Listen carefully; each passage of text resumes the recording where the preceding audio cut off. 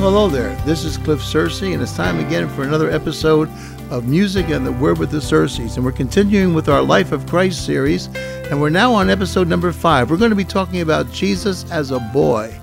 Jesus when he was a boy. Now, the scriptures don't tell us an awful lot about what happened when Jesus was a boy, but there are some things that it does tell us, and I'll tell you what, it's pretty interesting. There is a lot of information that we can gather from just the very few short verses that tell us about Jesus' childhood, okay? So we'll be studying that today. Here's a song that talks about the crucified life. We recorded this about a dozen years ago, and it's a song that I hope you enjoy. It talks about how we're crucified with Christ.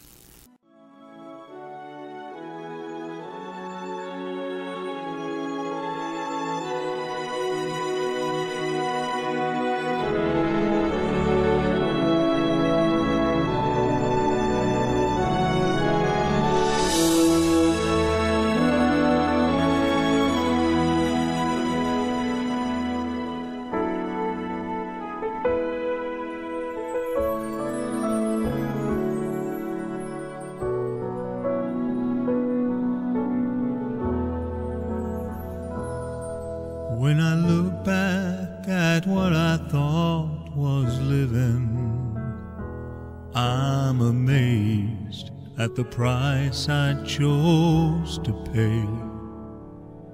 And to think I ignored what really mattered, 'cause I thought the sacrifice would be too great.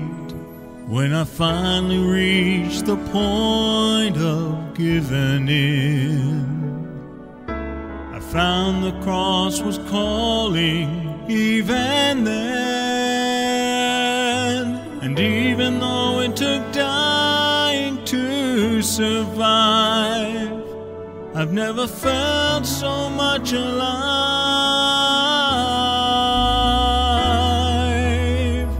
For I am crucified with Christ, and yet I live. Not I, but Christ who lives within me.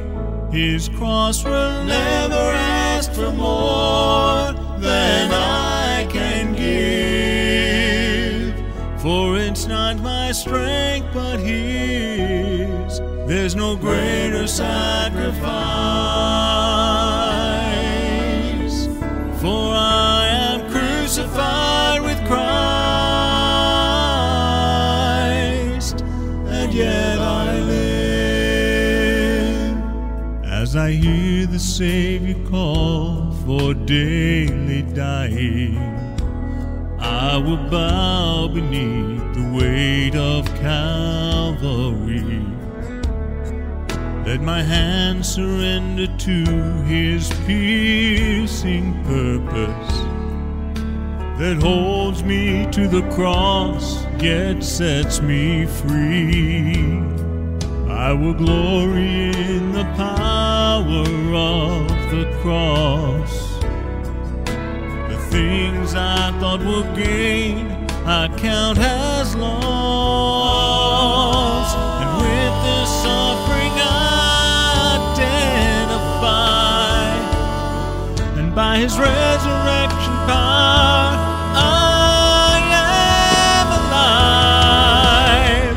For I am crucified with Christ, and yet I live. Not I, but Christ who lives within me. His cross will never ask for more than I can give. For it's not my strength, but His.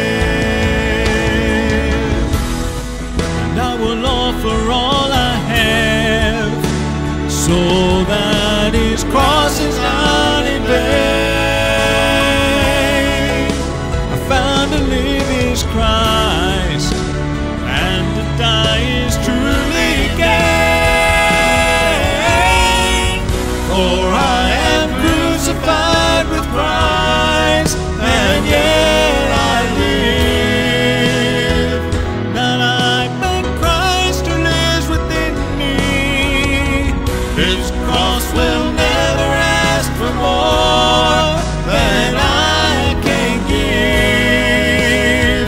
For it's not my strength but His. There's no greater sacrifice.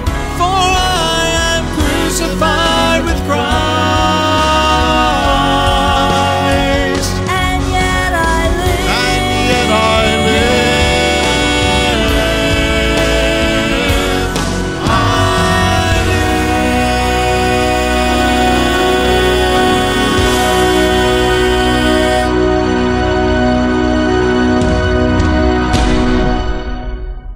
Here's a song from our brand new album. It'll be out in another few weeks, and it's the title song, and it talks about how our Lord is so worthy.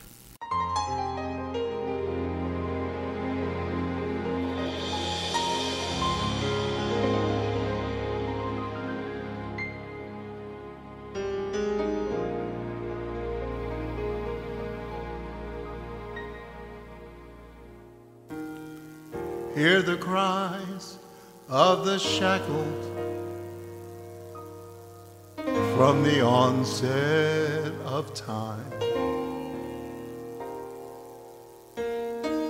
from the chains of their defeat. There's no key.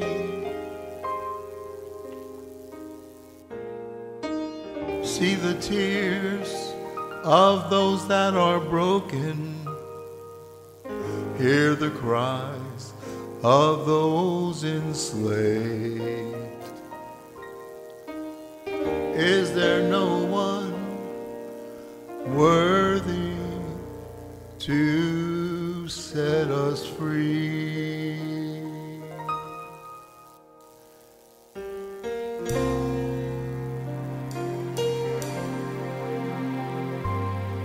Then that crying is made still, and a chorus rings out, and all the shackled are then released from their chains,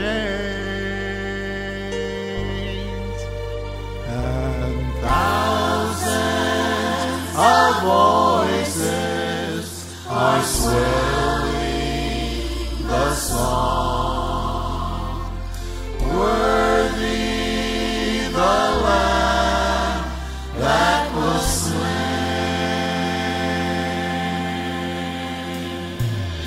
worthy, worthy, worthy the Lamb that was slain,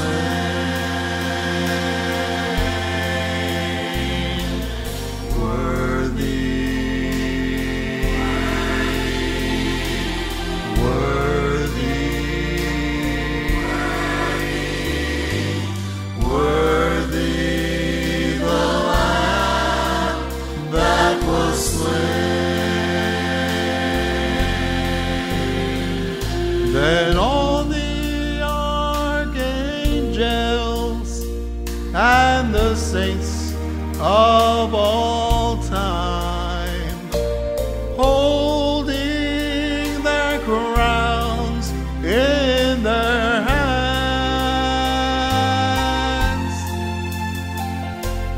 fall down before Him and join in that great song. Worthy, worthy the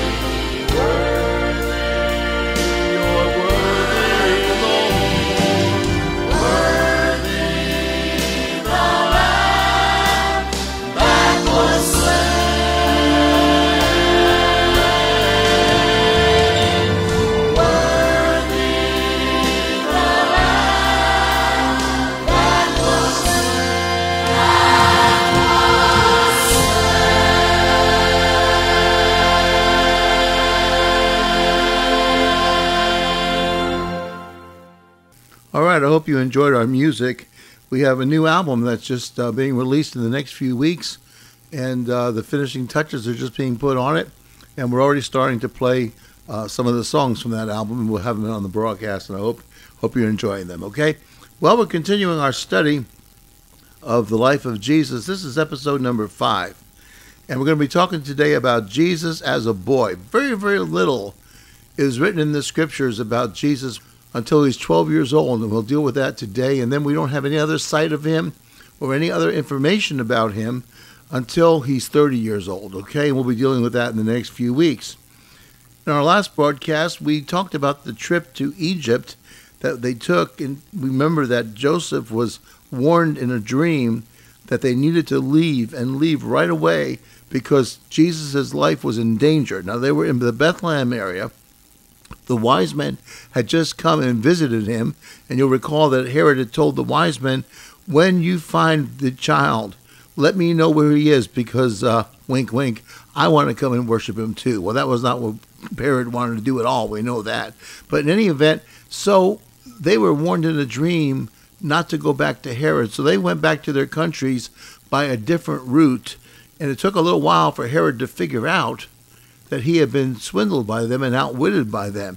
And so he had asked them about what time did the star appear. And so based on the time it was at that point and the time they told him that the star appeared, he figured it's been about 2 years.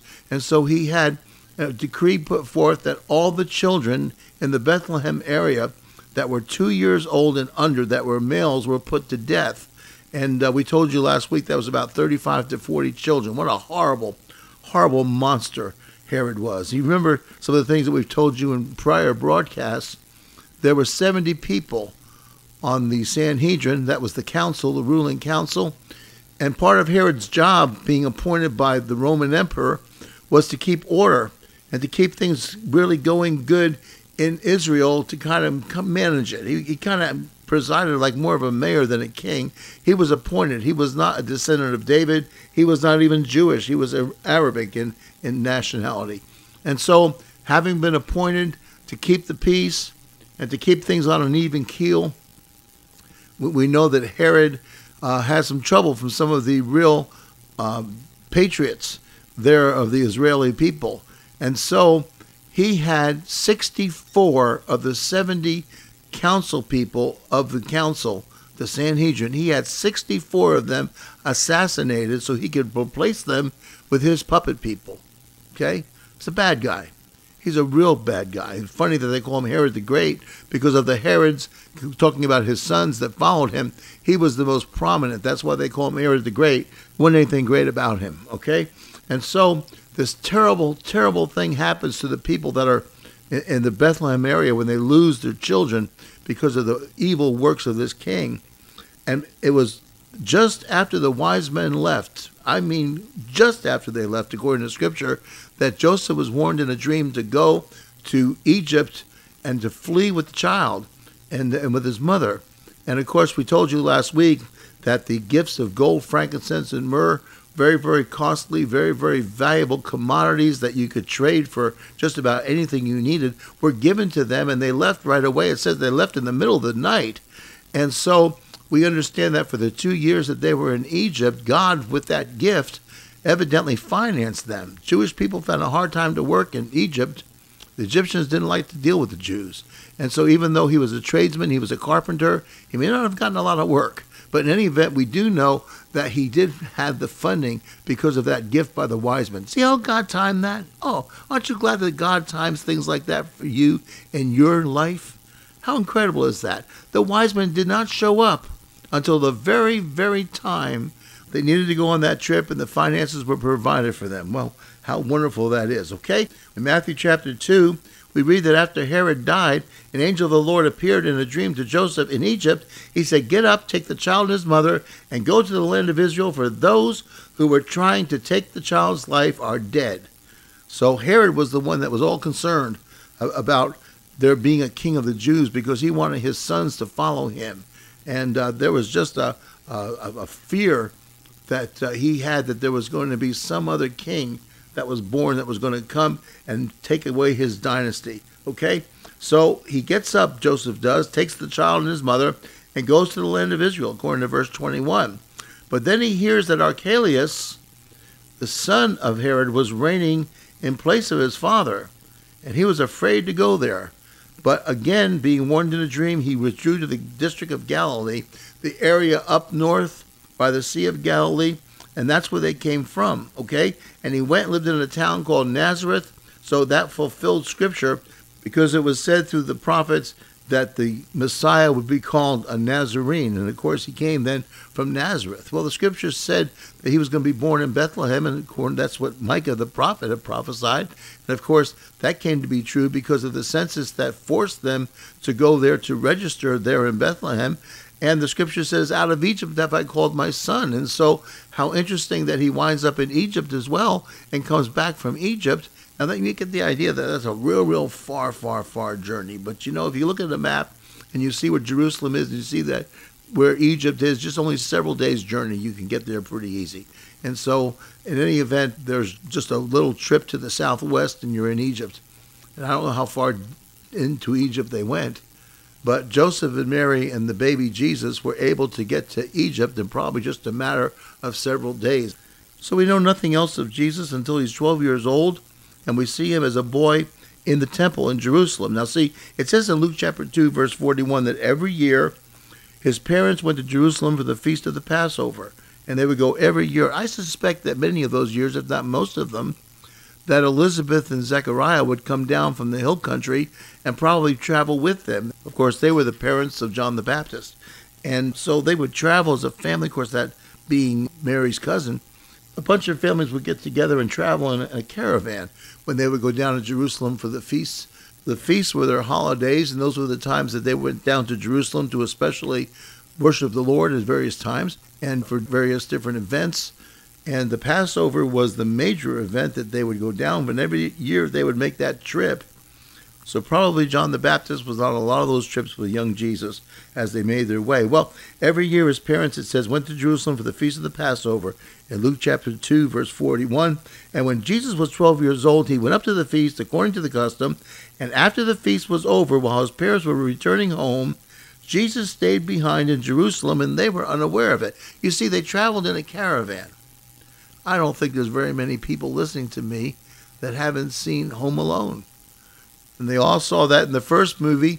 Kevin was bypassed, and in all the hustle and bustle of going to get to the airport on time, in the confusion, he was left behind. Well, then we see the second movie, and we see that the same thing happened again. In the airport, there was a confusion, and there was a mistaken identity, and as a result, he went one way, the family went someplace else.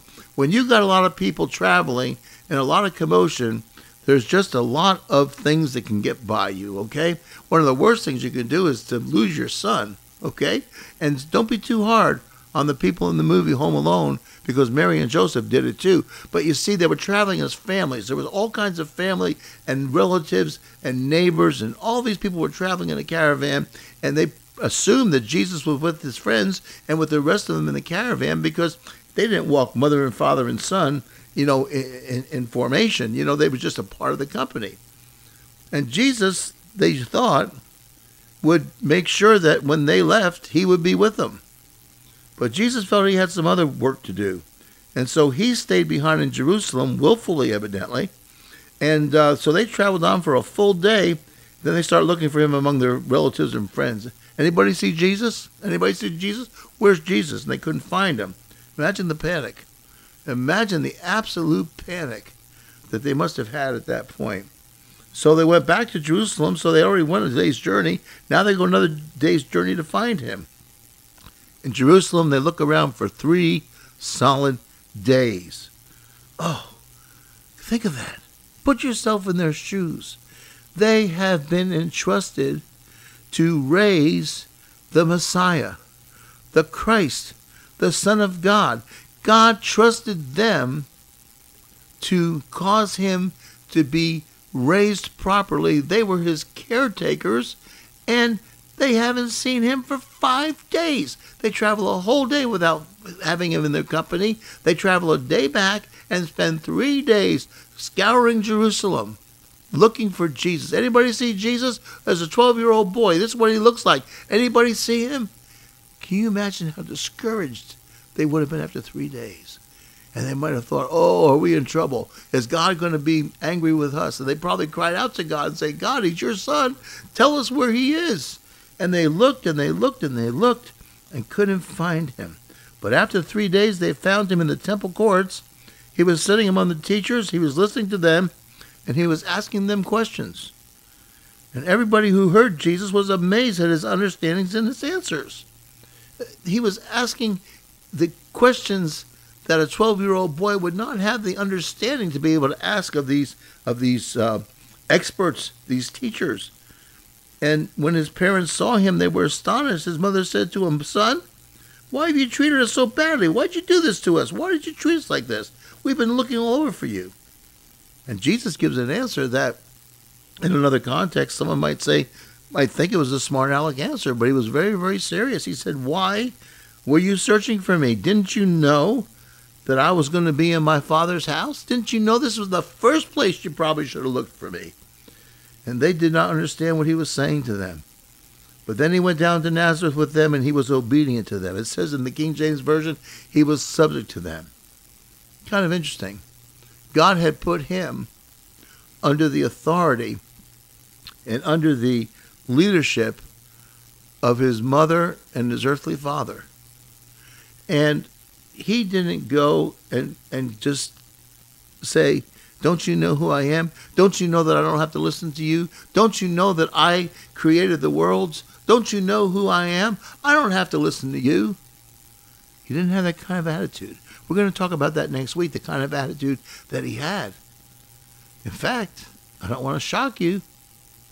At this point, even though the scriptures tell us that he was involved in the creation of everything and that nothing was created without his hand being involved in it.